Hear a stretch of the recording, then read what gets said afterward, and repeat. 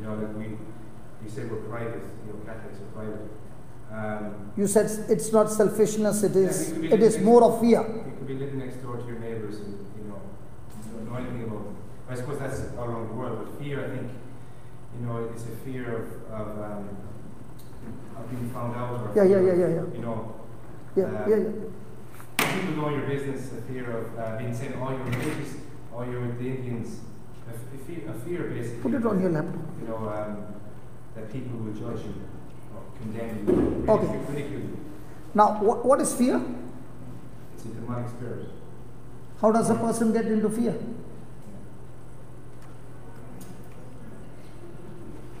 In the Bible, it's recorded for the first time the word fear. When was it? When Adam made a decision to go thinking and acting in contradicting to God's word. So what is selfishness? Selfishness is when a person thinks anything contradicting to God's word is selfishness. The result is fear. Shyness is also contradicting to God's word. So it is also self-centeredness, it is fear, it is pride. And the Bible says God fights against pride and exalts the humble. So who is a person who is humble? Any person whose thinking aligns with God's word is humble. Now God will fight for him and exalt him.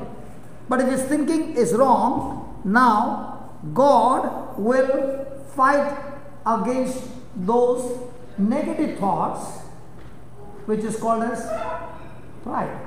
He opposes the proud. He opposes the pride, the proud, and exalts the humble. So what's the devil's job?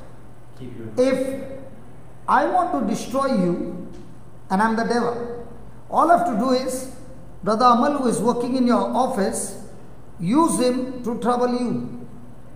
So all the time you are hurt. So when you are hurt, the whole time you are thinking what he did to you. So you are already hurt. But when the same person begins to think, even though Amal is hurting me, but I am only going to look at what Jesus did on the cross for me.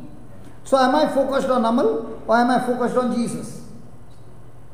Can we talk? Yeah.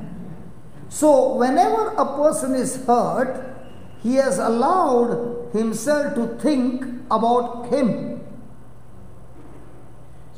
So can I ever hurt anybody who is not thinking about him? Could Satan use people to hurt Jesus? Yes. No, because if he was hurt, he wouldn't have said, Father, forgive them. When you're hurt, you don't forgive. When you're hurt, you are bitter against that person. Yes. So was Jesus focusing on what people did to him, or was he focused on carrying his Father's order? The reason I am hurt is because I am thinking about me. If I am thinking about the Father and his will, I can never be hurt. So hurt does not depend on what people did to me. Hurt depends on how did I respond to what people did to me. Because Jesus responded with love and forgiveness, and that is why the Bible says God exalted him and gave him a position at the right side in heaven. So if I am hurt, is it my pride?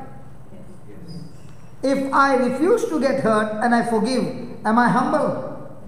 And if I am humble, my decision to forgive, will God get into the battle for me?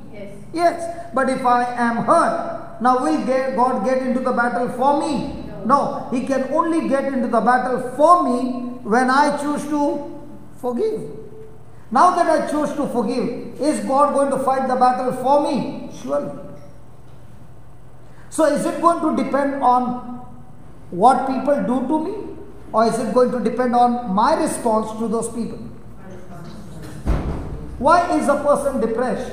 A person is depressed because he is thinking all the time about me. He said, apologize, is that same as denying yourself? Yeah, deny yourself, yes. Yeah. Yes, same. Hallelujah. Yeah.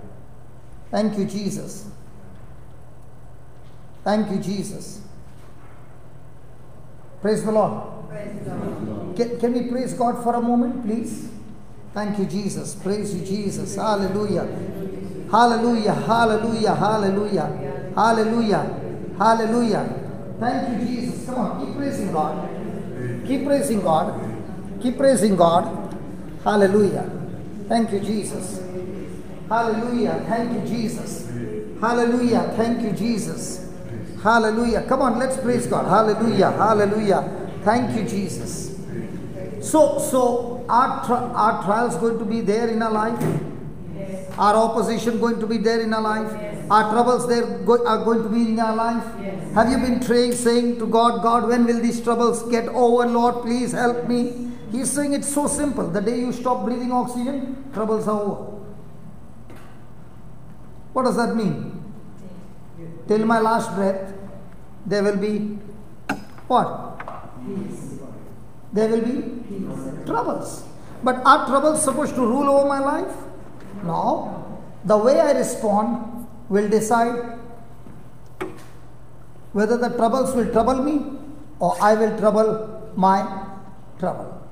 Can you ask your neighbor, do you trouble your trouble or trouble troubles you?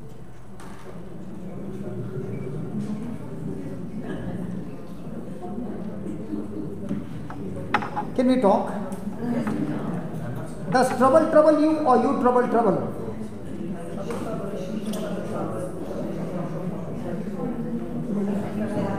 You know what I found in Ireland is something beautiful. Can I share with you?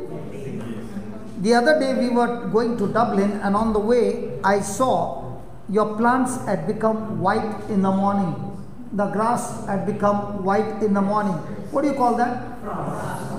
Now, how many times do you find the grass grumbling and angry with God? Is it facing all the temperature? Yes. What about the trees? Are they saying to the owner, it's enough is enough? If you don't put me in the shed, next year I'm not going to bear any fruit. What I was talking to Vijay is, I do not find any of the trees moving from its place. It is grounded. It's facing all the troubles. But every year it's getting stronger and stronger and growing bigger and bigger. Is that right? Yes.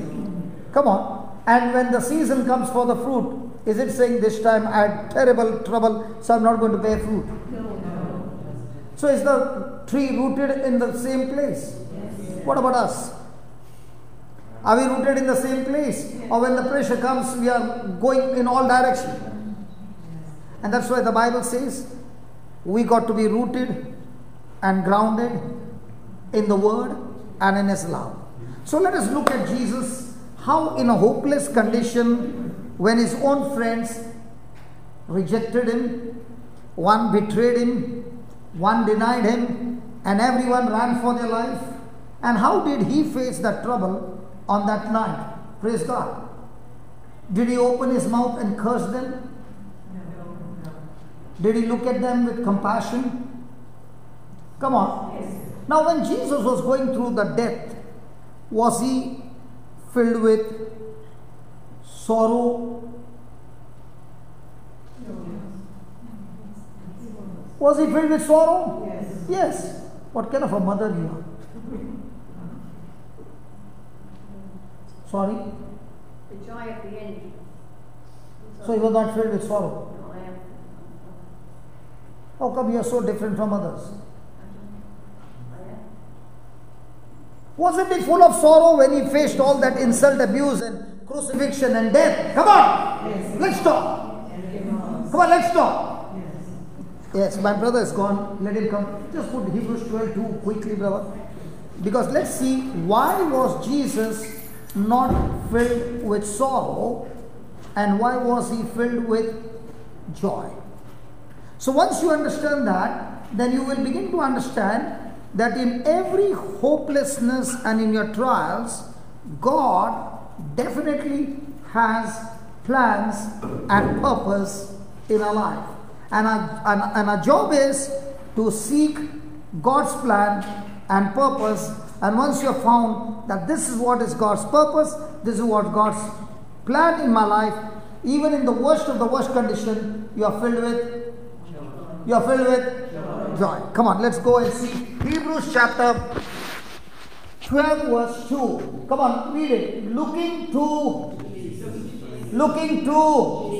Jesus, the pioneer and perfecter of our faith. So when we are going through the trial, do we look to Jesus or do we look to our situation? What's the meaning of looking to Jesus? Looking to Jesus means looking at his picture day and night. Yeah?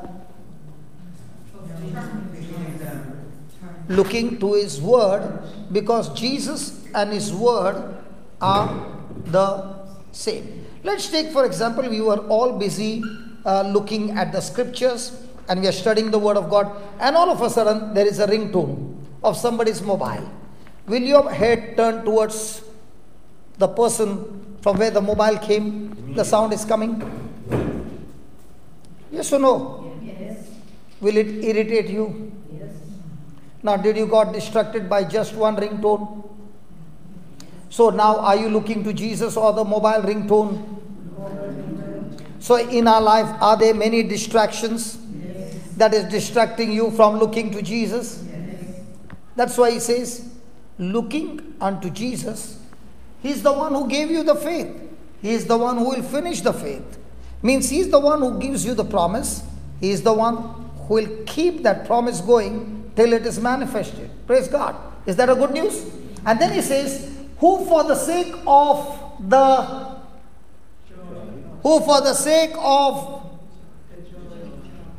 my God. So was it God asking his son to go through the cross, and there was some joy in that?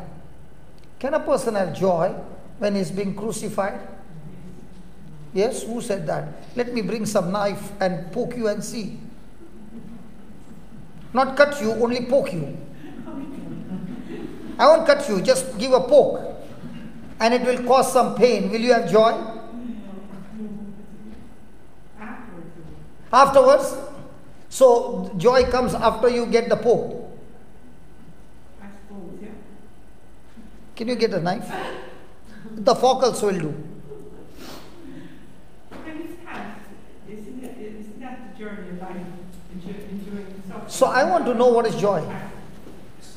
The Bible says the joy of the Lord is my strength. In other words, when a person is filled with joy, he has such strength that even the best painkillers cannot give you relief. With joy can make your whole journey as if it is painless. So what is this joy? Yeah, brother, you are the only one talking to me. Chris, both of you are talking to me. I think one I should put them this side, then everybody will start talking. Yeah, Chris. The joy is because he knows the end result. He knows the end result. Praise God. And what about you, brother? Yeah, that's what I was going to say. You're going with Chris. Okay. Now let's see, why was Jesus filled with?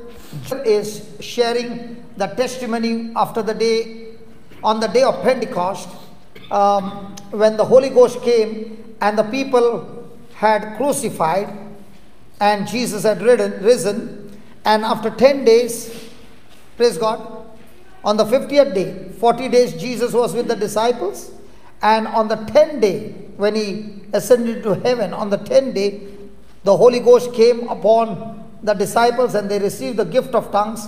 And here is Peter giving his first sermon in Acts chapter 2 and verse number 26 and 27.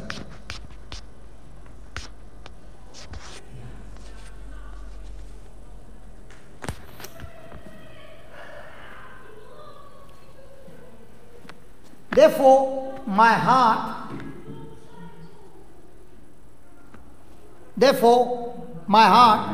was glad and my tongue rejoiced. Moreover, my flesh will live in hope, for you will not abandon my soul to Hades, or let your Holy One escape corruption. Now, this is what God is saying, the Word of God is saying about Jesus. Even before He died on the cross, He was rejoicing because He knew one thing, that the Father would not allow His soul to be destroyed in Hades, neither would He experience corruption. That means Jesus had the knowledge of resurrection even before His death. Hello? Is there any mother here? Okay. How many children you got? Three. You are the only one who has got delivered babies through your womb. All the others got children ready-made.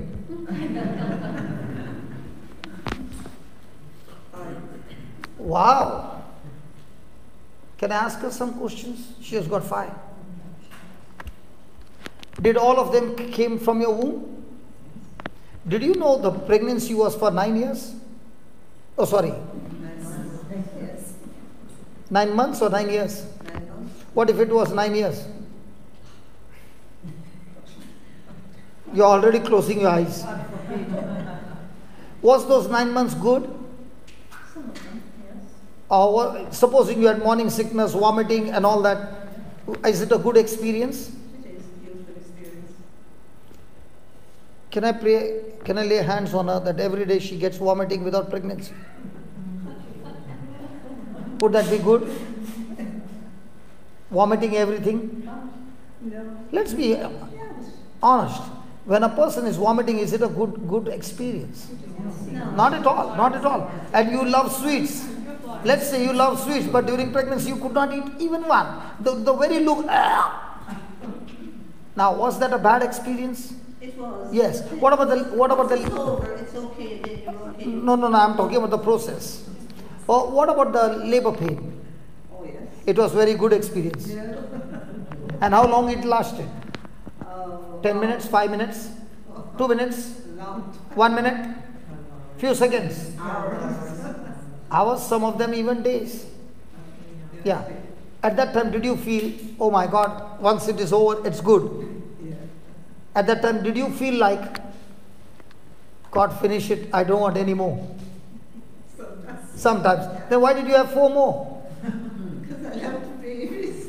Because you love babies. You love babies. In the same way, Jesus loves you and me, and that's why He is giving birth to all of us by Him hanging on the cross. And that's why He's saying, just put the previous one, brother, Hebrews. That's why He's saying, who for the sake of the joy that was set before Him endured the cross. So, was Jesus looking at the cross? Was He looking at His resurrection? Was He looking at His victory? Was He looking at you and me? Was He looking at the salvation of the whole world? So, is joy depending on my situation or the way I think? And when I'm thinking in God's way, is God going to give me His strength to get victory? So once I understand this, that Jesus had known before the manifestation that this is what He is going through, and He kept looking at that, did He have joy? Yes. Do you know what's happening in your life? How will I know what's happening in my life? I will know what is happening in my life through the scriptures. So once I know that God's plan in my life, what is God's plan for your life? Come on. Somebody. To prosper you. What else? To give you health. Wealth. Very good. Happiness. Wife. Very good. Plenty of children. Yeah, very good. House. Car. and all your answers are wrong. God is not interested in any of those things. Let's see what God is interested in. So once you understand this is God's purpose and this is my purpose, now if the both purposes are conflicting, will there be joy? No. But if I understand this is God's purpose and then I'm running into that purpose, all these things what my brother said comes to me just as a person going to the mall, buying one, taking one free. So seek the kingdom of God first, and then all those things that you need you'll receive. You'll receive. But are we seeking God's kingdom first, or are we seeking the wife first? The wife, Are we seeking the job first or the kingdom? the job,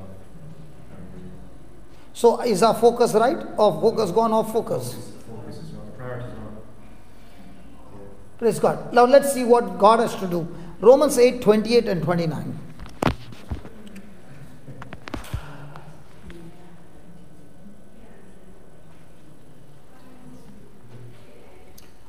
We know that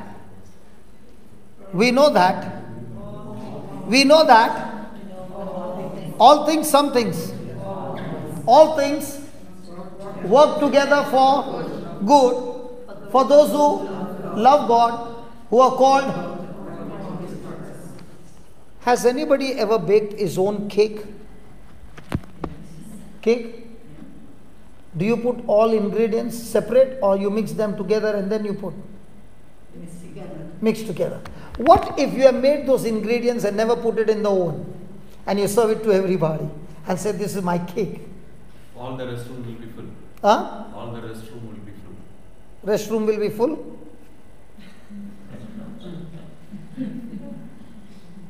Will anybody like to taste that cake? No.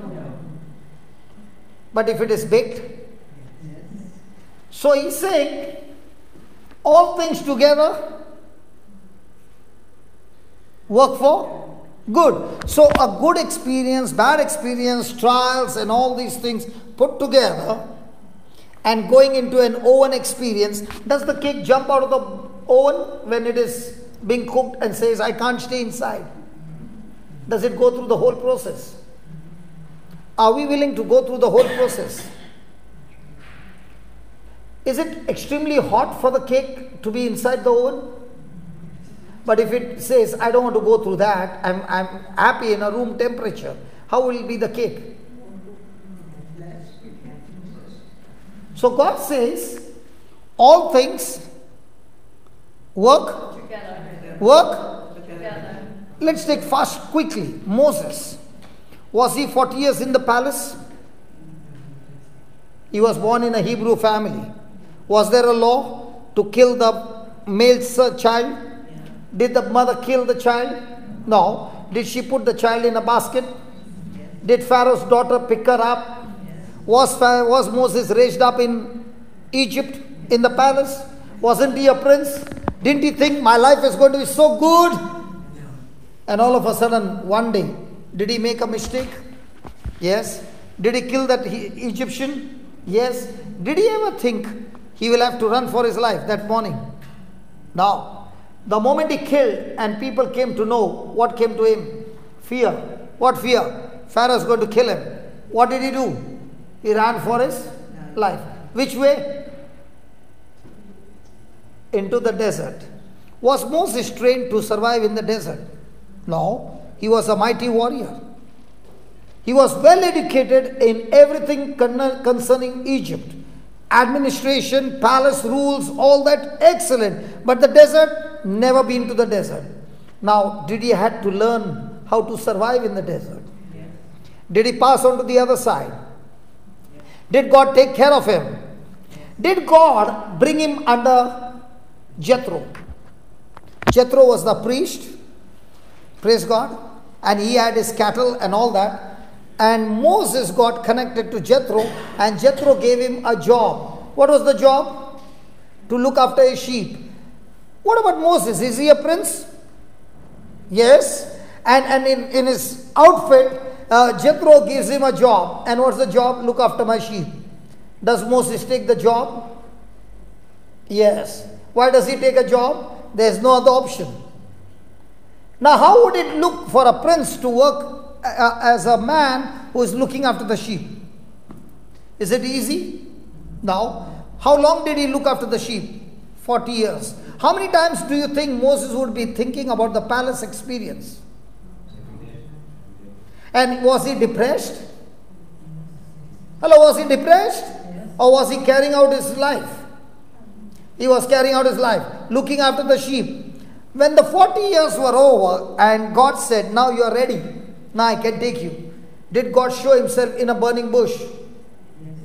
Now, was Moses an expert in the palace? Yes. Was he expert in the desert? Yes. Now, all his hardship, did God use him to bring the Israelites out of Egypt into the desert to the promised land?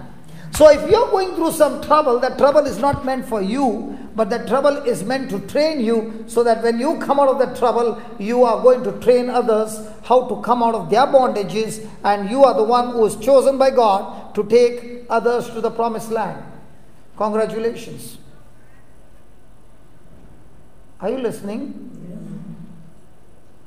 So, are any of your hardship going to be going into waste? Never. Are you listening to something? No. So from where is the sound coming? Oh, I thought it was soundproof. Have you ever heard soundproof? Hello, have you ever heard soundproof? What does that mean? Sound cannot come in. Have you ever heard bulletproof? What's the meaning? The bullet can't come in. Have you ever heard weatherproof? What does that mean? The temperature can't come in. Have you ever heard in your life failure proof? Because everything in this life fails. But Bible says love never fails. So if you don't want failures in your life, practice love. It never fails. Praise God. Shall we continue? Did God then take Moses back to the palace? But this time, did he take Moses on his strength or God's strength? Was Moses scared of Pharaoh? Yes. But this time, is he scared of Pharaoh? No. He has been trained under God to submit to him, obey him, and walk with him. Was now Moses walking in the supernatural? In the same way, when do you get good training? When you're going through the trial and you submit to God, that's the time God trains you, squeezes you, and makes you a person that you have never been before. And that's where we learn to depend on God. That's where we learn to discover God's plan and purpose in our life. Hallelujah. And that's what he says. God works all things together for good for those who love God, who is called according to his purpose. Now, when I went through depression, I never thought that depression would turn my life around. As long as everything was going on fine and people came and spoke about God, I showed them the door. And when crisis struck and I was on the point of death and there was no way out, somebody came and preached the gospel, and this time I took the option to go with the gospel. Praise God. Now the gospel changed my life. It saved my life. It brought me back into a new life. Praise God. And little did I know in those days of crisis that God had a future. And one day at a time, he began to teach me the gospel, and I began to follow, and I began to follow, and I began to follow. 23 years later on, when I see, if anybody has to say, when was the best time in your life? I'll say, in the time of crisis, when I encountered Jesus. The crisis was meant by the devil to kill me, but God used that crisis to change my direction. And that's where I discovered God's purpose in my life. I discovered God's plan in my life when I began to follow him. I did not choose to be a preacher. I did not choose to go from place to place. But when I found in the midst of my trial the word giving me encouragement, the word giving me strength, the word giving me hope in the hopeless situation, I grabbed it. And when I saw somebody with hopelessness, I went and told them my story. Yeah, my God, I would go and I would catch anybody on the street and I would not leave them. And when I would tell them the story, I would add some scriptures and I began to learn more scriptures. So the first 3 months was only telling about stories. You know what happened to me? I said, Lord, if Matthew can write his story, Luke can write his story, Mark can write his story. My voice is loud. What to do? Not voice. Speed. My speed is okay. I'm going too fast. Are you able to understand? Yeah. By now they have picked up my English. Hallelujah. Just as I picked up their English. Hallelujah. We are family now. Hallelujah. So Matthew wrote about his experience. Luke wrote about his experience. John wrote about his experience. Now, even I have experienced Jesus. So let me go and share my gospel. What gospel according to Johnson? What God has done in my life. Praise God. And when I share my gospel of what Jesus has done in my life, praise God, my life also changed. Thank you for coming in front.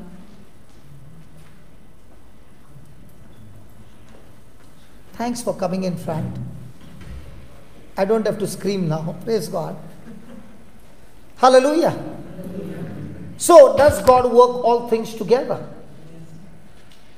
Did my bad things also help me today to give testimonies? If I find somebody in depression, I tell them, are you depressed? Oh yeah. Okay, tell me what's your name. And the person says his name. And I say, hey, when I was in depression and somebody asked my name, I did not know my name. So whose condition is better? Hello, whose condition is better? The person in depression or mine? Okay, do you take bath? Yeah. Do you shut the door or you keep the door open? I shut the door. Oh, I could not even keep the door closed. My wife had to stand at the door. Whose condition is better? I could not stay in a room by myself. Whose condition is better? I did not know my name. I did not know anything about me. I could not recognize my wife, my children. Whose condition is better, ma'am? Yes. And if your condition is better and mine was worse and I took this word and this word got me out, I tell you this medicine has got no bad effect. The only difference is when you take doctor's medicine, you take how many pills? 2, 3, 4, 5. One in the morning, one in the afternoon, one in the evening, one at night. Come on. When I found this pill, I took it for 15 hours, 12 hours, 11 hours, overdose of this, and I found no bad effect, only bad effect got destroyed. Has anybody ever had breakfast and lunch today? Did you eat? What did your stomach do? Took that food and converted into calories. Is that right? And now what is your body doing? Using the fuel called calories. From where? From the natural food. What happens when the calories go down? It's saying, give me more fuel.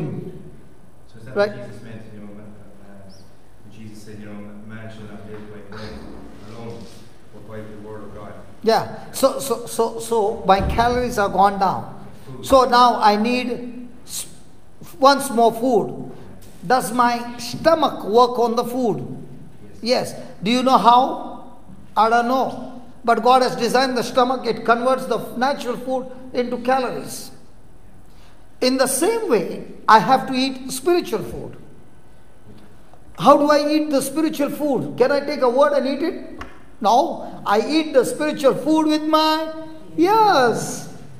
So when I hear the words, my heart converts those words into either faith or fear. If it is the doctor's word and it's a bad report, it will convert it into fear. And if it is a good word from the doctor's report that everything is in your favor, it will create good. But if you take the word of God will always be converted into a power which is supernatural called faith. So when a person is sick and the same person now eats the word of God with his ears and overeats it day and night, now your heart or your spirit will convert it into faith, and that faith will move your mountain. Jesus never said, God moves your mountain. If you are going to God and saying, God, please move this mountain, it's threatening me, it's hurting me. He said, that's not my job, that's your job. And to move that mountain, you got to eat good spiritual food every day. So that's why Jesus, he kept speaking about faith. He kept speaking, your faith has saved you, your faith has healed you. He never said, your prayer has healed you. He never said prayer. So the emphasis really in the churches, how I was brought up, and my mother being a nun, was, oh, you should pray, oh, you should fast, oh, you should do this or whatever. But it's faith is the main thing. Main thing, the faith is what you are hearing right now are scriptures connected to the word of God. It gives you faith. Now what will these words do, what you are hearing? Convert it into a calorie called faith, which is supernatural, and this faith has power to kill cancer or any kind of incurable disease. But please overdose it. And how do you overdose it? You can go on the YouTube, click on JCILM.info. There are more than 4,000 videos. Take those videos, plug it into your ears, and get blessed. I started watching my wife recently on JCILM, and she kept saying the atmosphere in the house has changed and there's joy. But when I was just going to Mass and trying to be a good person, just negativity, fear, and depression was there. The everyday thing. It's just what they're teaching in the churches is kind of like, we see that they're so sad and fearful. A lot of people going to Mass and, Can I say that about Mass? I don't know what... Okay, I want to tell about Mass. When I was in depression, the priest who was celebrating the Mass, he celebrated the Mass for more than 1.5 hours. And in that Mass, he would explain what is actually happening in the spiritual realm. He taught the Word of God for more than 1 hour, 30 minutes might be. And then whatever was the reading, he explained to the people, and he said, now when we are going to eat the body and blood of Jesus, the word that you heard is Jesus himself, and is going to bring healing. Then when you would take the Lamb of God, who takes away the sins of the world, he would say, watch the Lamb of God, who is not only taking the sins, he's taking your sickness, he's taking your disease, he's taking everything. And now when I'm going to distribute this Jesus, and he's going to come into your heart, he will kill every sickness in your body. And when the Eucharist was over, he would tell them, now close your eyes and reflect on all that you heard. And then he would start prophesying, and people would get healing left, right, everywhere. It is about how much I believe in the presence of Jesus in the Eucharist. Praise God. I wasn't in Mass for over 20 years. That's exactly what happened to me. I didn't go to Mass. I didn't go to confession. I didn't do nothing. But I went to Mass after being absent for over 2 decades, and I felt what you felt: peace, joy, love, and Eucharist. So, in fact, I was told growing up by my friends that the Eucharist was basically cannibalism, and it's body, it's just wine and wafers, it's just breaking. So I just think that obviously it's linked, but it's kind of a learning thing. Praise God. You learn before you realize you don't know about these things. Praise God. Hallelujah. Because the Bible says the one who eats the body and that drinks the blood of Jesus, Jesus dwells in me and I dwell in Jesus. So if Jesus dwells in me and Jesus went around healing the sick, casting out demons and all that, now how many of us after receiving Jesus are saying to themselves, I thank you Lord, you are inside of me and you are the same Jesus yesterday, today and forever, and you healed everyone.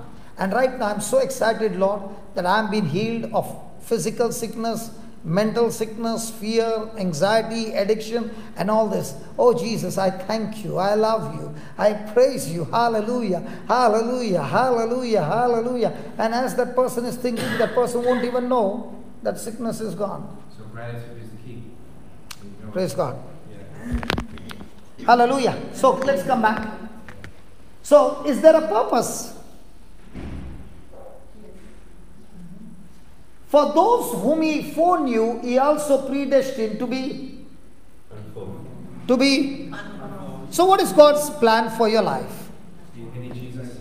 To make you like Jesus. And when you become like Jesus through his word, now when you open your mouth and speak to sickness, they are destroyed. And that's what happened with the apostles. That's what happened with the early church. And that is what we, all of us, got to do. So what should be our focus? How much can I get blessed?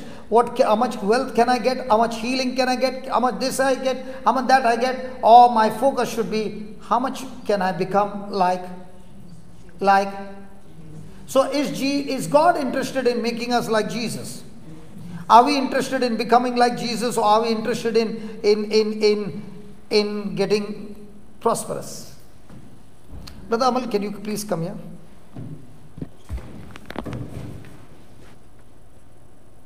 Please watch this. Do you know this brother? Okay, now I'm going to punch him in his stomach hard. Now what did he do? Hello, what did he do? He put his hand in between. Now what if the same Amal was black belt in martial arts? And I would say, I'm going to punch you. He would be standing like this. Because he'll say, your best punch is not going to affect me, because I take bigger punches than that. This happened in Australia. All of a sudden, for no reason, the Lord told me, call that brother. He's a martial art black belt, double degree belt champion. So I called him and I did not even say anything. I punched him hard in his stomach to see what is the effect. He did not even shake. And then I went 25 punches one after another. And he's still standing this way. And then I called another brother and I said, now watch this brother, how he takes the punches. And I just did like I did it to Amal, and he quickly responded. Why is this brother standing this way? Because he has trained his body to take those hits.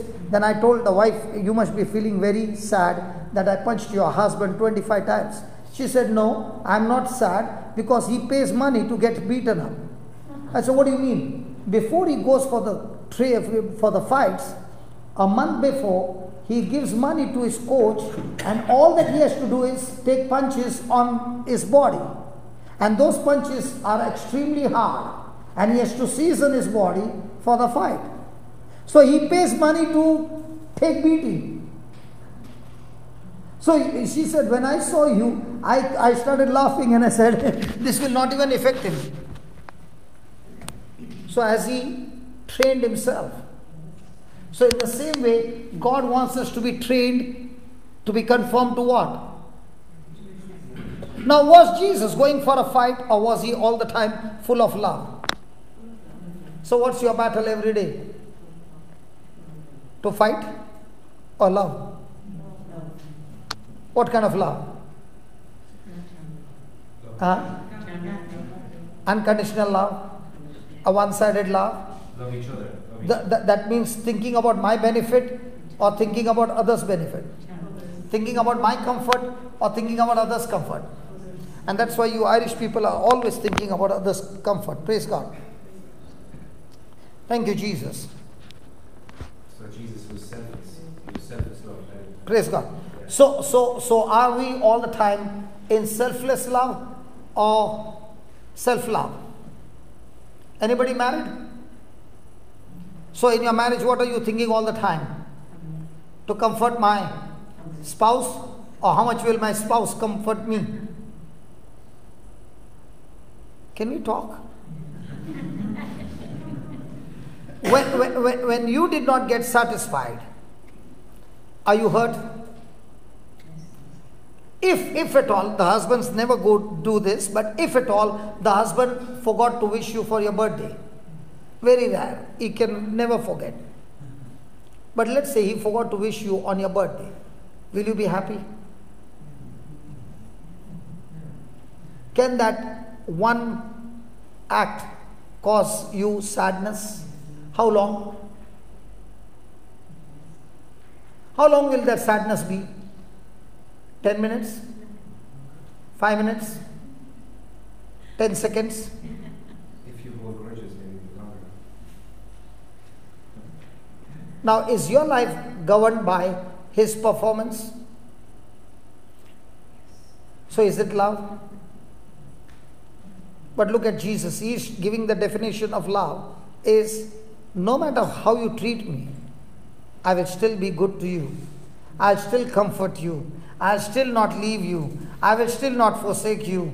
I will still give my life for you. I will still be a substitute for you. I will still take your punishment and set you free. What do you call that?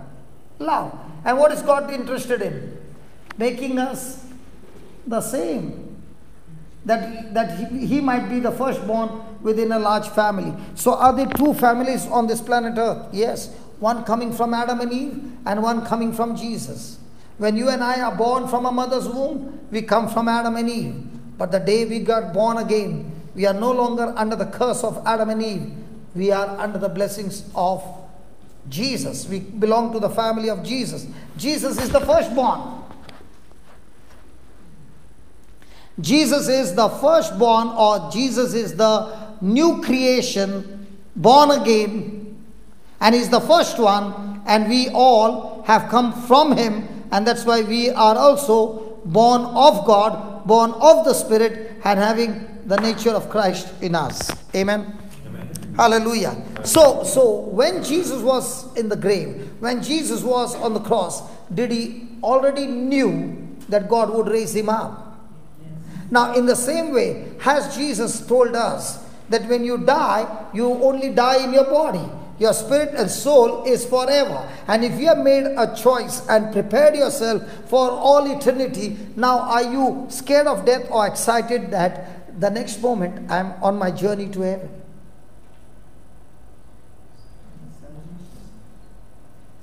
Hello? Thank you, Jesus. Now, what's the second thing that God wants to see in our life? One, He wants to understand that His main interest in our life is to make us from a corrupted person to a person or like of Jesus. So just as Jesus went about doing good and healing all who were oppressed by the devil, because God anointed Him with Holy Spirit and power, God was with him. He wants us to become the same.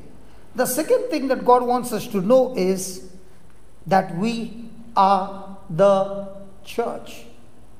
Are you the church? Yes. Or is the building the church? We are. Hello? Yes. Does God in those days, during the time of Jesus and after Jesus died and the apostles and the early church, did God operate in people's life through a massive building or through these apostles? Massive building or through the disciples and the early Christians?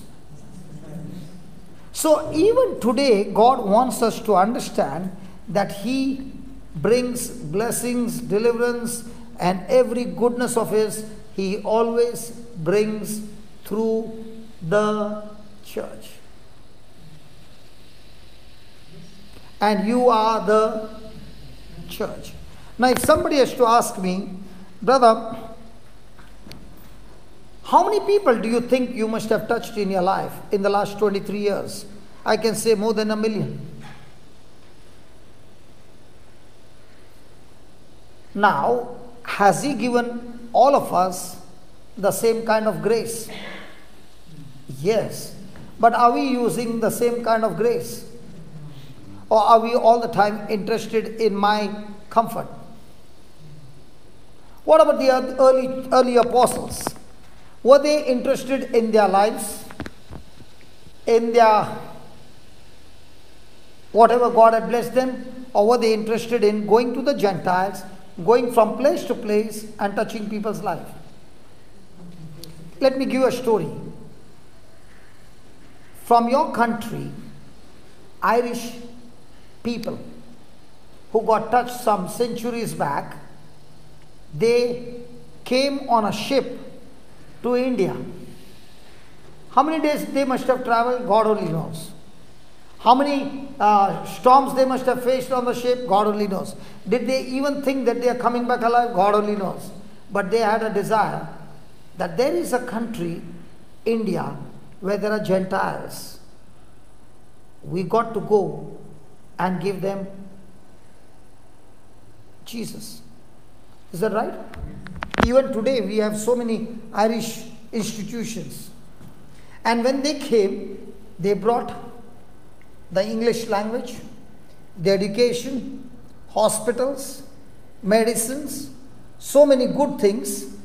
And because they brought all that and educated the people, today we are what?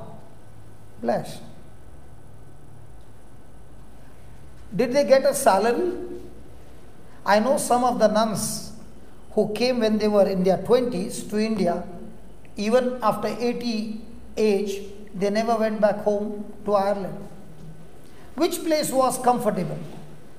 Ireland or the crowded city in India? Huh? They came from here.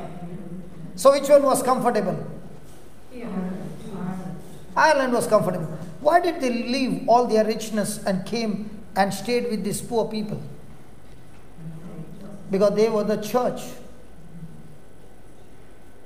And the church left the comfort zone and came to the most uncomfortable zone and began to give the comfort that they received from Jesus to those people, and that's how everything began to spread.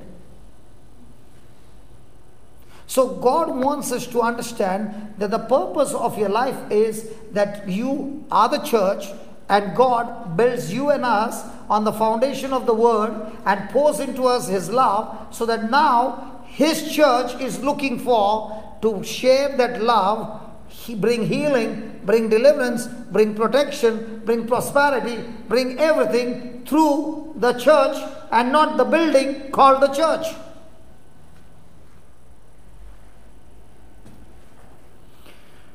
Hallelujah. So where is healing? Found in the church.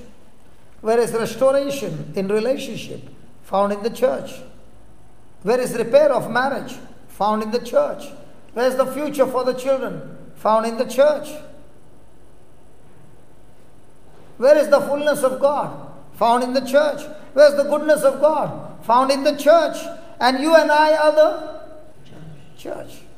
So if I am interested in becoming this, then wherever I go, the supernatural blessings of God shows up even in the hopeless environment, even in the most dangerous environment, even in the worst persecution, even in the worst war. This image brings victory. So what should be my top priority? That God, I'm willing to be conformed to the image of your Son, Jesus. Have you seen ever butterflies? Hello, have you seen butterflies? Yes. From how do they come from? Caterpillars. And the caterpillars are really beautiful. They are so beautiful. Oh my God. They look so beautiful. They are so ugly. But do they eat leaves? Yes. Then they go through the process? Yes. Then they become butterfly? Then they start flying? But does the caterpillar fly? No. So before I become, when I'm from the Adam and Eve, I'm in a bondage. But the day I make Jesus the Lord of my life, I've been changed from a caterpillar to a butterfly. And now are people attracted to those beautiful colors of a butterfly? Now in the same way, people are attracted to the different colors of love. What is the fruit of the Spirit? love, joy, peace, faith, patience, gentleness, kindness, humility, self-control. All that put together is love. So what are your colors now? All of this. Where did you get this from? By praying? No. You get this from when you renew your mind to the Word of God. Hallelujah. Thank you, Jesus. Thank you, Jesus. So when God is full of love, is He saying, unless you change, I will not bless you? Does He say, first you do this and this and this, then I will bless you? Now was that in the Bible before? Yes, it was there under the law of Moses. But when Jesus came, did Jesus bring the law, or did He came to abolish the law? And replace with what? Love. Okay, let me put it a little more detail. Is the God in the Old Testament and the God in the New Testament the same? Is He the God of Abraham and the God of Jesus the same? Yes. Is God of Abraham and Father of Jesus the same? I'll prove to you He is not the same. Let me give you an example. When the Israelites went to the promised land, the God of Abraham said, kill everyone. Don't spare the woman, don't spare the children, don't spare the cattle, finish them all. Is that right? It says God never changes though. The word says that God never changes. So let me ask you, my brother, did He say that? Yes. Did He command the Israelites to kill everybody? Yes. Now look at the God of the Father of Jesus. Is He saying love one another? I don't understand. First He's saying kill everybody. And He's always taking the side of the Israelites. Every time the Israelites went into war, God was on whose side? Is He the same God? No. Who said no? He's the same God.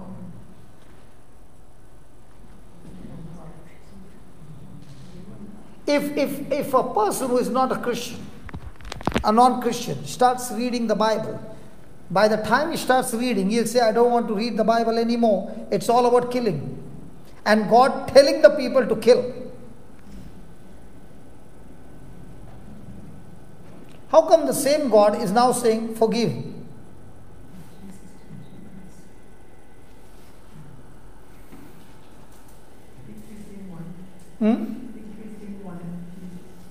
Sorry? Victory is won in Jesus.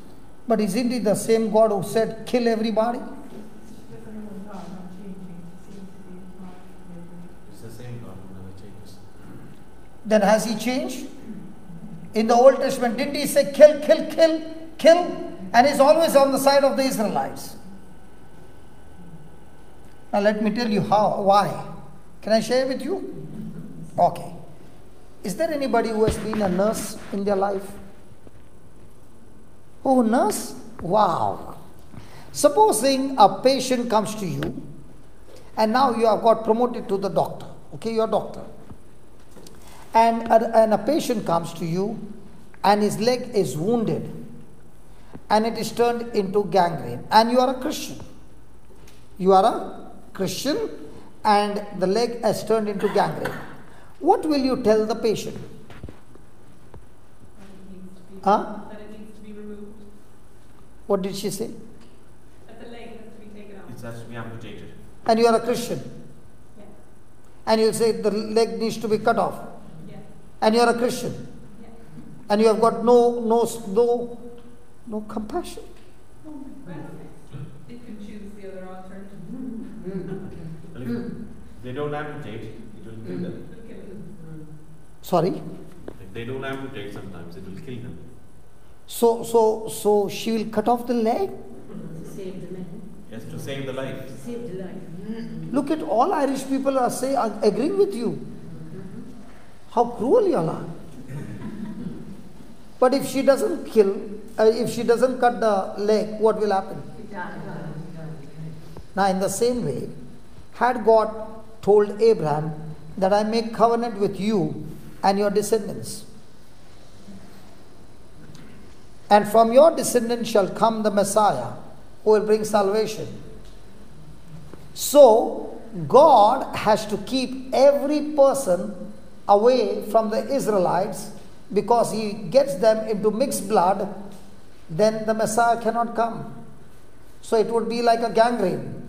So he would keep everybody aside till the lineage that the Messiah comes and finishes his job. And that's why you find in the Old Testament, God does not allow the Israelites to mingle with anybody or anybody to mingle with them.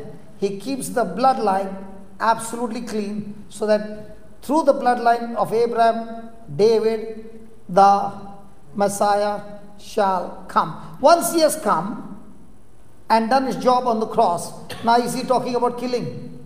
Now he's talking about saving. Did you understand now? So is God looking at the short span, or is he looking at eternity? Whenever we look at anything, do we look at eternity or do we look at short span? Now if Judas was your friend and he betrayed you, what would you call him? Friend or an enemy? But what did Jesus call him? And Peter, who did not want Jesus to go to Jerusalem because Jesus would be crucified, and he stops Jesus, what would you call him? What would you call Simon? A friend, or get behind me, Satan? Can we talk? Get behind me, Satan, or my friend, because he is thinking that I should not die. Come on. But what does Jesus call him? What does Jesus call Peter? Get behind me. And what does he call Judas? Why does he do that? Because he's looking for eternity. He's looking everything based on his Father's plan. And what does his Father's plan say? He has to go to the cross. What is Simon doing? Hindering him from going and fulfilling his mission. What does Jesus call him? Satan. What about Judas? Has he helped him to accomplish the purpose? Yes. So what does Jesus call him? In our life, whom do we call whom? Anybody taking you to entertainment, what do you call? Friend. Anybody who is pulling you to church, what do you call? No other work? So are we looking at God's purpose, or are we looking of fulfilling our purpose? Whose purpose would be stronger and better? But which one are we interested in? Our prayers are all about, God, what can you do for me? Or God, what can I do for you? See, when Paul got touched, from the next moment his prayer is, God, Jesus, tell me what do you want me to do for you? And what is our prayer? Jesus, what can I do for you? Or Jesus, what can you do for me?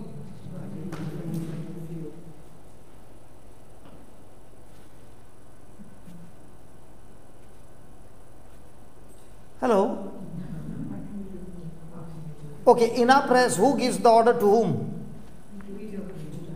So who is the Lord?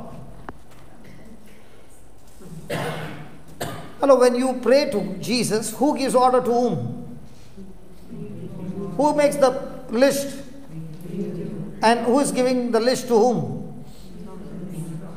And who tells whom to carry it out? So who is the Lord ultimately?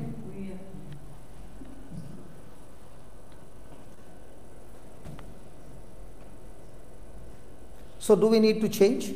Yes.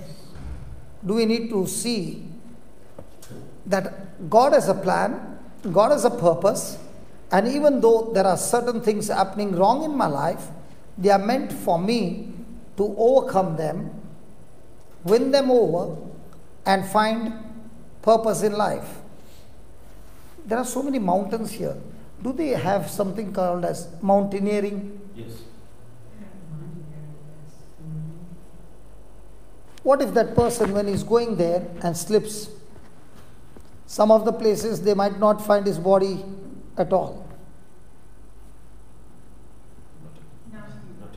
Not here? Okay, okay. But are those people still ready to take the risk to go? What do you call that? Adventure? Hello, do they call the adventure? So also in our lives, when we have trials, a champion will call it as adventure, a victim will call it as problem. Same thing. The victim will say, such a big problem, how to climb the mountain. A champion will say, wow, I'm going to conquer it, I'm going to overcome it. Christians live adventurous life every day because they are champions, they are conquerors, and that's why the Bible says we are more than a conqueror. Jesus is a conqueror, and we are more than a conqueror in Christ Jesus. So people who see their problem as a problem, they get stressed, and people who see the problem as an adventure, they become champions. Look at your neighbor and say, hi champ.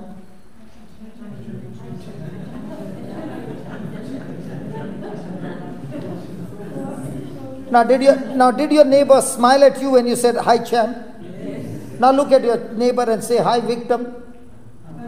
Now is the neighbor smiling at you?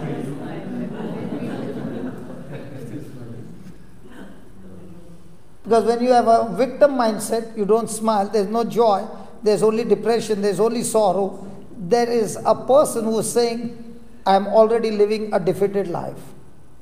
But a person who is saying, I am a conqueror, I am a champ, I am going to take this, learn through the Bible how to overcome it, is always victorious. Will we learn it in one day? No. Will there be trials? Yes. Will there be downfalls? Yes. But will the champ still get up? Yes. Every person in this world falls. But the champs and the great ones, when they fall, they get up and take the test again. Now when you go for driving test, do they pass on the first attempt? Very rare. Huh? Very rare. So you give up going for the test again? How many times? 4 times. You took four times. Anybody took more than 4 times? I know one of my friends, brother. He has taken 8 times. How many? 8. Did he pass? No. So what is he saying? My vision is that I must get that license. Has anybody been to school? Yes. Did you go through the test? Yes. Exams? Yes. Did you pass? That's why you got promoted to the next level. And then you went to the university. And then you got the degree. Now, when a person gets a degree, what does that mean? It means the person never quit. He finished the course till the finishing line. As a Christian, do we have the same attitude? I am not going to quit this course because Holy Spirit has put me in His own school where there are going to be tests anytime, surprise test, and all I have to do is use the Word of God and pass the test. Can you tell your neighbor, pass the test? Now when you went to school, did you go and study the class, study the lessons, or you only prayed? Sure? Or you told Mama, you pray and I'll pass? What if a person never studied and only is praying?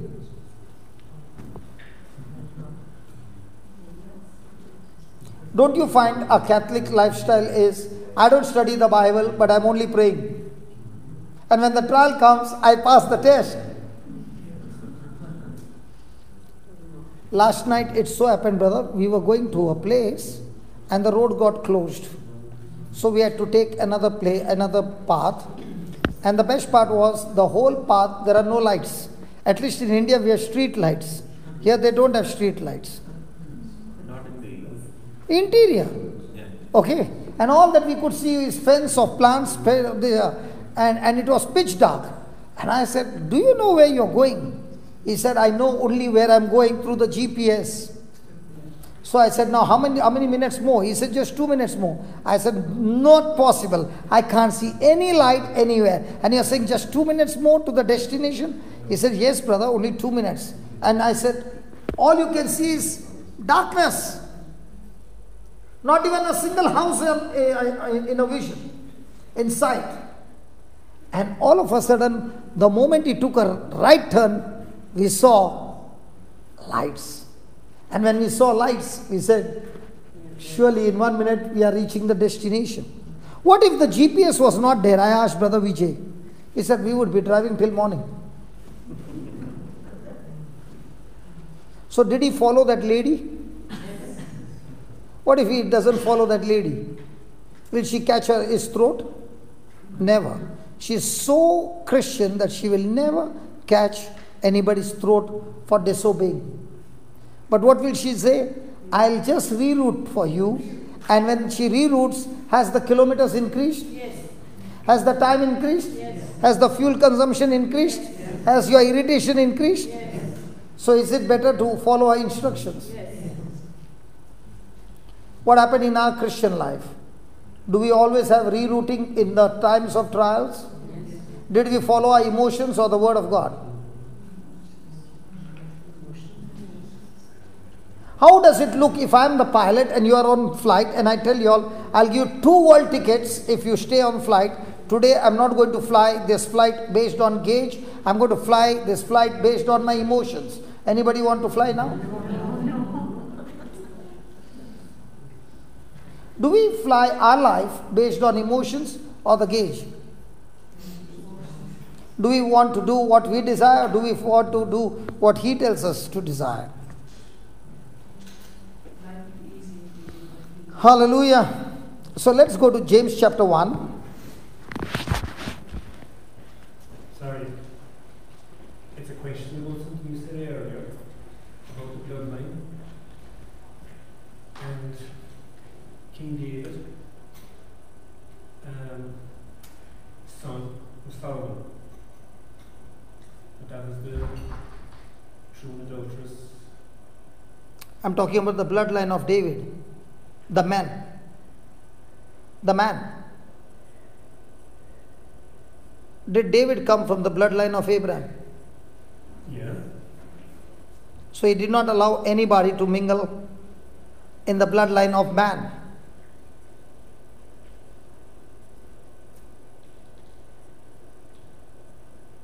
And what about after David, between David and Jesus? If you see the bloodline, they all came from the descendants of Abraham, right up to Jesus. And that's why God would not allow anybody to get in between the bloodline from the man.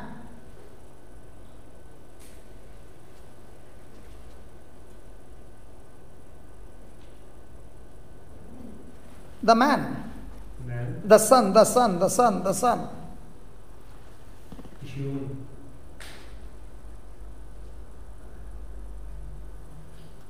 Abraham had a son. Yeah. His son was Isaac. So he always wanted the son to come from the bloodline of Abraham. And that's why he made a covenant. He wanted Jesus to come from. The descendant of Abraham. And I'm saying King David killed Uriah, had sex with his wife, and was punished by the prophet God, and was violating God. So it was an illegitimate child, Solomon, and that continued the bloodline to Jesus. So Sorry? Is there something wrong with the bloodline there or anything? From the man's side. That's what he's saying. From the not from the female part, from the male part. Okay. He still is David's son.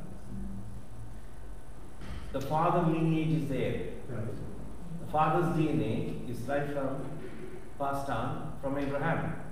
David's son is Solomon. Solomon's son is that has been passed on until Saint Joseph and eventually ended up with Jesus. There was no male coming from the Gentiles. The woman is irrelevant.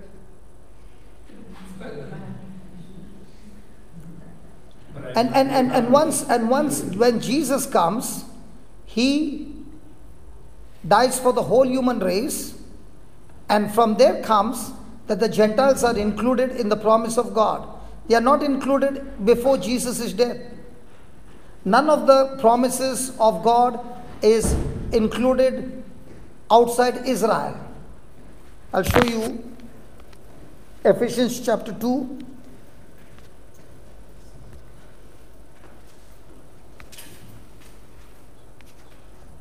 Verse number 11. Look at this. This will make you easy. So then remember that at one time you Gentiles by birth, called the uncircumcision by those who are called the circumcision, a physical circumcision made in the flesh by human hands. These are Jews, and those who are uncircumcised were the Gentiles. Okay? Remember that you were at that time without Christ, being aliens from the commonwealth of Israel, strangers to the covenants of promise, having no hope and without God in the world. So the Gentiles had no covenant, and therefore there was no hope for them. Are you following, brother? And then he says, but now in Christ, you were once who once were far off have been brought near by the. So what did the blood of Jesus do? Cleanse them and got them grafted into the commonwealth of Israel. For he is our peace. In his flesh he has made both groups into one and has broken down the dividing wall, that is hostility between us. He has abolished the law with its commandments and ordinances, that he might create in himself one new humanity in place of the two, thus making peace, and might reconcile both groups to God in one body through the cross, putting death that hostility through it. Clear? When you go back home, you go and study it, because now for example, did Jesus come and say, I've come to make a new covenant with you? What is the meaning of the word covenant? Promise. Huh? Promise. No. No.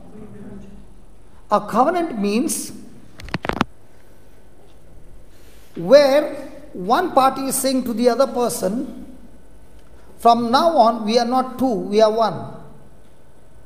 And in this, whatever is mine is yours, whatever is yours is mine. And in a covenant, one person is saying, when you are weak, I'll come and make you strong. Okay? Now, did God make a covenant with Abraham? Yes. Was Abraham weak? Yeah. Yes. Was God weak? No. No. But still God made a covenant. A covenant is always made for a purpose. Praise God. Praise God. And this covenant which he made with Abraham, now God is saying, I'm making a new covenant through Jesus, where in this covenant Jesus is saying, when you're weak, I'll make you strong. Now look at Paul, look at David. Let's take for example David. When David went to fight Goliath, was he fighting Goliath on his strength or based on the covenant? He's fighting the battle not based on only the anointing of the Holy Spirit. He's fighting the battle based on covenant. Because he's saying, who is this uncircumcised Philistine? He's not saying who is this Philistine. He's saying who is this uncircumcised Philistine. Means a man without a covenant trying to threaten people of the covenant. Who is he? That is challenging the army of the living God. Means what? We who are covenant. And according to God's word, in a covenant, God has to show up in the battle when the other person is in covenant. So when David is saying, I'm going to fight this man, he is not fighting based on only the anointing. He is fighting on covenant. That is why he is saying to Goliath, listen, I'm going to chop off your head. A man with a covenant does not speak based on his resources. He speaks based on God's resources. Now, can David chop off Goliath's head with stones? Hello? But is he talking the covenant language? A covenant language is where a person is all the time speaking based on what God said in his covenant. Are you following? Did David chop off his head? So, a man who understands the covenant always speaks faith. A man who does not understand covenant always speaks fear. What about Paul? Let's take Paul. Did Paul know the covenant that he had with God? Yes. And that is why Paul says, if I have to boast anything, I will always boast of my weakness. Why? Because when I am weak, because of his covenant, I am strong. Are you following? Now let me give you a covenant language and a person not in a covenant. When a person doesn't understand the covenant, he says, the doctor said, so and so is my disease.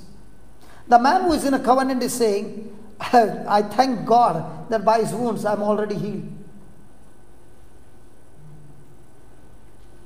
Are you understanding? Let me give you another example. Jairus is a Jew. He is a synagogue official. But did they love Jesus? Did the Pharisees love Jesus? No. But when Jairus came and met Jesus, did he speak the covenant language?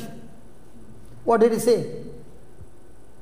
That I know you can lay hands on my daughter and get my daughter well. Is that right? Now, was his daughter at the point of death? Yes. Will anybody leave the daughter at that time and go to church? But did Jairus come to Jesus? And when the news came that his daughter is dead, was that enough for him to change his mind? If the daughter is dead, will that change his faith? Yes. Did Jesus open his mouth and speak to Jairus? Yes. What if Jairus would have said, it's over? His daughter would have been dead and could not be raised. What did Jesus say? Do not fear, just continue believing. What's the meaning of that? Continue in your covenant language till that covenant brings forth the manifestation.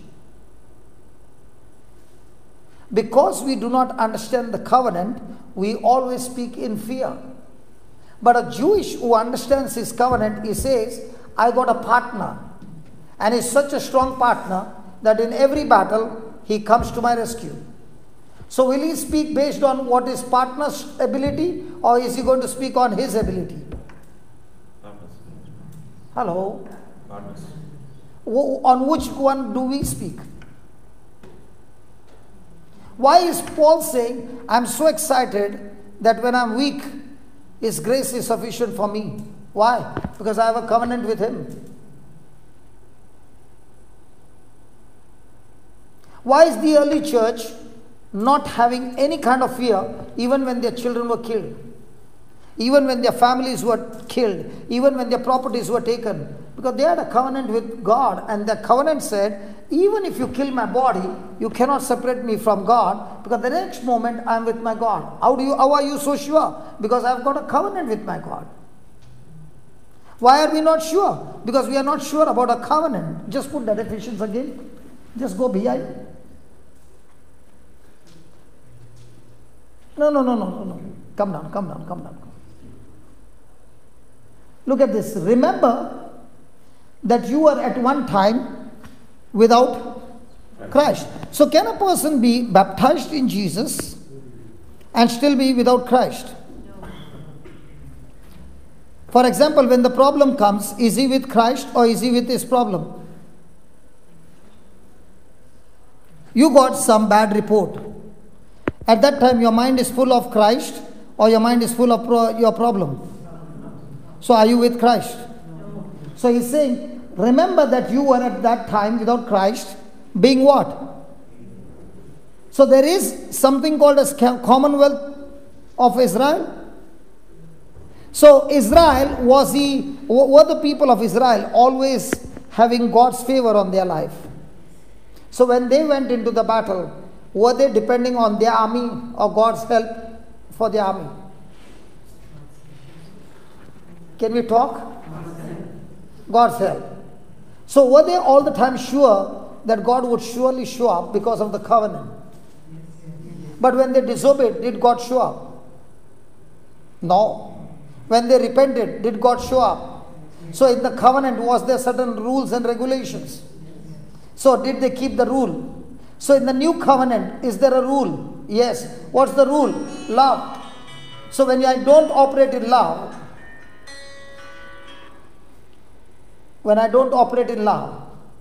what happens? So that's why Jesus gave us what? Only one commandment. What's that commandment? Love. When you're on love, are you now going to enjoy God's favor in your life? See, because I have a covenant with God, and that covenant says, all those who believe in me, all those who, did he say all those who work hard? Did he say all those who will fast for 40 days? Did he say anything? No. He just said all those who believe in the works that I did on the cross. That's the covenant. Did he say you need to sweat or you need to believe? Which one? So when you believe, are you in covenant with God? So are you now able to kill that sickness? But if you don't know the covenant, are you able to kill sickness? No, sickness will kill you. So when I'm in a covenant, am I all the time filled with joy? Why? Because I got big brother. When I'm not in a covenant, who is in the battle? Only you. Are you following? Yes. So what is the devil's job? His job is to get me away from Christ. So when I'm away from Christ, have I got unbelief? Yes. Now can Christ work in me? No. Because I'm already disconnected. So what's my battle? To get healing? Hello, is my battle to get healing or is my battle to be in Christ? Let me show you how this works. Can we study still deeper on the covenant? Okay. Just put that Mark chapter 5. And we'll come to this. Hey, hold on. Read that, strangers. Through the covenant of promise. Read that again. Having no hope and without God in the world. Have you ever heard the word called hopeless? Okay. Now let me show you how does this work in my life. And then you can come here and check with your own life how it will work for you instantly because you understand the covenant. When you are in covenant, you don't beg. When you are in covenant, you believe. When you're not in a covenant, you are begging, but it won't work. Okay, just put that Mark 5:25.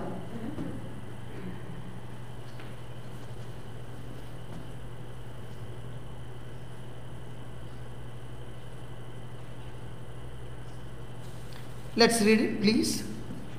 Now there was a woman who had been suffering from hemorrhages for 12 years. She had endured much under many physicians and had spent all that she had. She was no better, but rather grew worse. Now with the bleeding problem, according to the law, what did it say? If a woman has got a bleeding problem, the law said she's under God's curse. She is in isolation. She is unclean. And if she comes out in the open, she is supposed to be stoned to death. So what is she thinking the whole day? Hey, what is she thinking the whole day? She's under curse. Has 12 years gone by? What if a person is facing the same situation for 12 years? Is that person's heart hardened into hopelessness? Now look over here. She had endured many physicians, spent all that she had, and was no better but rather grew. So what was her mind full of? God or sickness? What the doctor said? Come on, she had endured much from many. So many doctors gave her different reasons why she's sick. Had she spent all the money? Yes. So she was broke in her finances, she was broke in her relationship, she was broke in her health, she was broke in everything. So the whole day, what is she thinking about, God? Or is she thinking about everything else? Was she growing worse? Now watch what happens. She heard about Jesus and came up behind the crowd and touched his cloak, for she said, if I but touch his clothes, I shall be healed. Now when she came behind the crowd,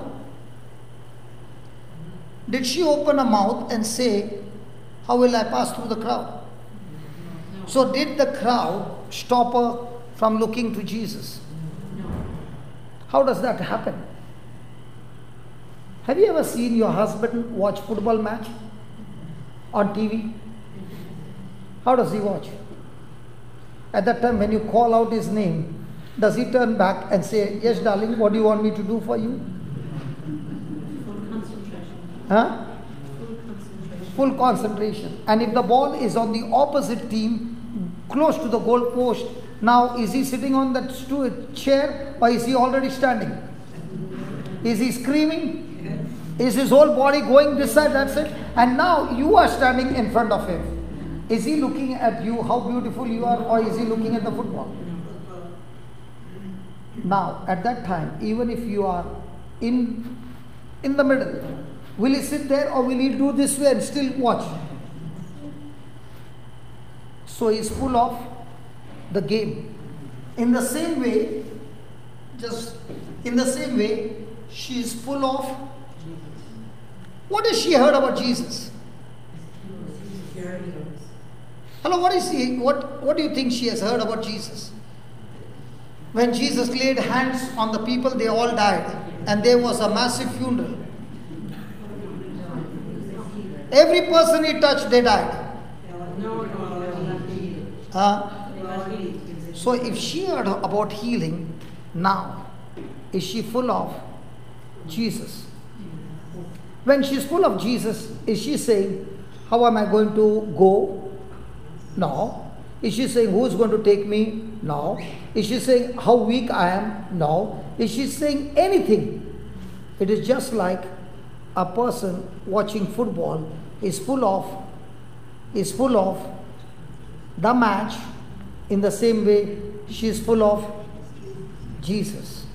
My question to you is, in a covenant, am I full of God? I have got a covenant with my partner, God, but am I full of God or am I full of my problem? When a person becomes full of God, the Bible says, watch this. If I touch you, I will be immediately, hemorrhage stopped, and she felt in her body that she was healed of her disease. Immediately aware of that power that had gone forth from him, Jesus turned around and said, who touched my clothes? And the disciple said to him, you see, the crowd is pressing in on you and you say, who touched me? Jesus looked around who had done this, and the woman, knowing what had happened to her, came in fear and trembling, fell before him, and he told him the whole truth. And Jesus said to her, daughter, your faith. Now. Did Jesus see her faith? And what did she see?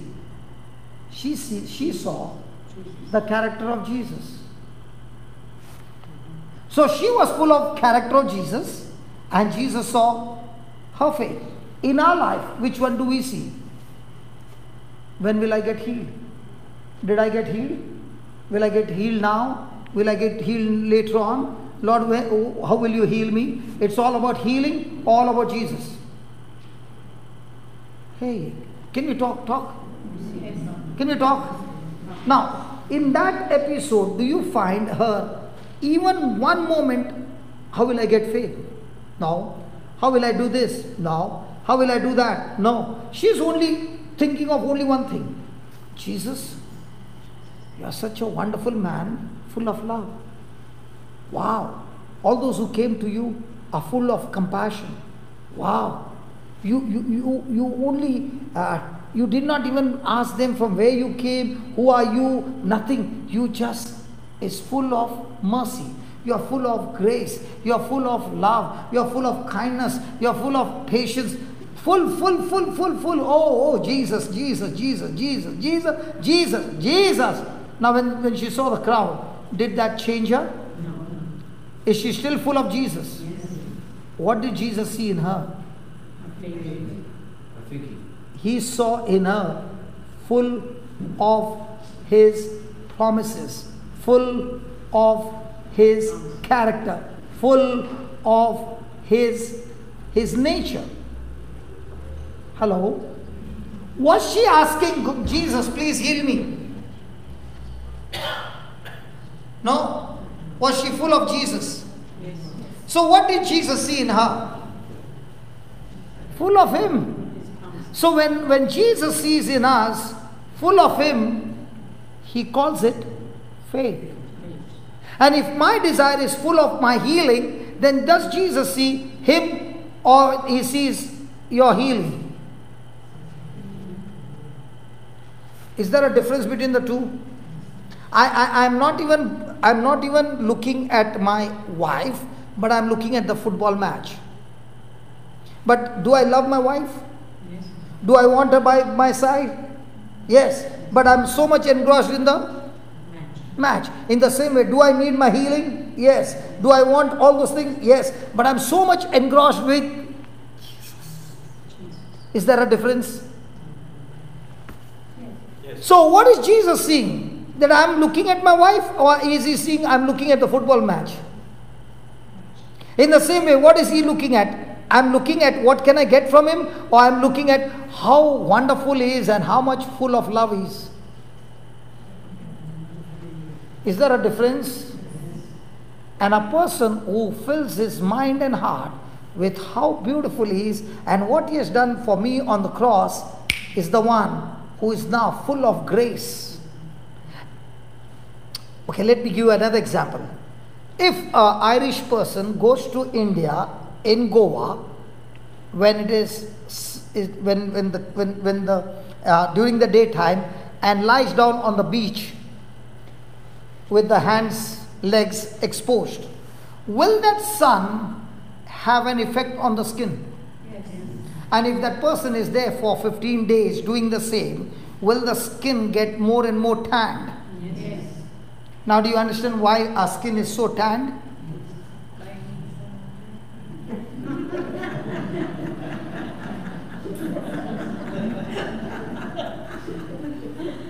Okay, now that person who got tanned is so happy. But then the person comes to Ireland. Does that color remain? Is it gone?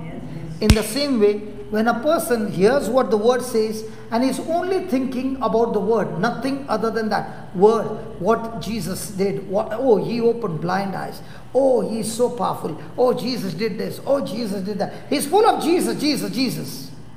Now, will that presence tan his body? Yes. So when I'm looking to Him, it's called me tapping into grace. But when God looks at me full of grace, He calls it my faith. Did you follow? Why then do we use scriptures to rebuke things if it's enough?